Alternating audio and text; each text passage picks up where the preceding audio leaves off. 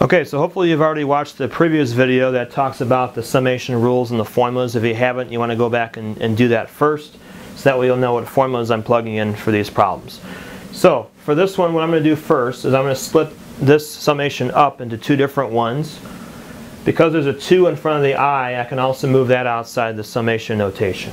So this is what it looks like. I have 2 times summation I equals 1 to 15 of just I, and then I'm going to do minus summation I equals 1 to 15 of 3.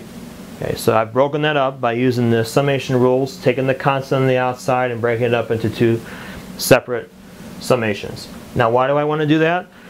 Because now I've isolated each of these two summations and I can use a different formula for each one. So in the previous video we talked about the formula that you would use for this one, and if you have an I, what happens for that is that goes I equals 1 to n. It would be n times n plus 1 over 2 is the formula. So we're going to put that in this one, and since we know that the n is 15, I can put 15 in there. So I'm going to do 15 times 15 plus 1. All that's going to be over 2. So that's the summation formula with n being 15. Now this other one over here, that's a c value, and so the formula is c times n, which means that this would be 3 times 15. So now all I have to do is just work all this out. The 2's are going to cancel out here. If I do 15 times 16, work that out, I get 240 minus 45, and that means that 195 is going to be the final answer for this one, computing all that. So that was a lot easier to do that way. The other way of doing it is I had to put 1 in for I, and then 2, and then 3, and do all that 15 times, add all that together. This way, by using formulas, I was able to get the answer just a couple steps, and that way I don't have to write all that out. Now we're going to do the same thing for this one down below. We want to use the rules to split this up. So the first one, I equals 1 to 10 of I squared. Not much more I can do with that one. Then I have a minus 2 I'm going to pull on the outside of the summation. I equals 1 to 10 also. If you're splitting it up, just remember you have to use always the same n on each of those when you do that. And then we're left with I cubed. So we have two different formulas, summation formulas we talked about in the previous video for I squared and I cubed, and we're going to put both those in. In this case, the n is going to be equal to 10 in this case. So we start with the first one.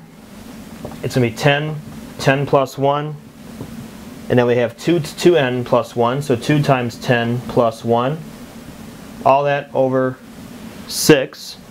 Next, I have minus 2 over 1 times the one with the cube. So if I put the cube in there, we're going to do 10 plus 1, and then I have 10 squared rather. So I have 10 squared here, that's n squared, and then n plus 1 squared. So 10 plus 1 squared, all that's going to be over 4. So that's the specific formulas I'm using for each one. So again, this is the one for the I squared. N plus 1, 2n plus 1 over 6, that's the main one I'm using. The one over here, if I have I cubed, I'm using that specific formula. That's n squared times n plus 1 squared, all that over 4. So 6 and 4, that's all part of the formula. So you want to calculate all this, multiply it all out, and subtract it, and I'm just going to give you the final answer here. Final answer that you're going to have for this one is going to be, make sure I get it right, negative 5665 is going to be your exact answer when you put all that in. It's negative because this part here is smaller than what this part is, and that's why you get a negative number with it.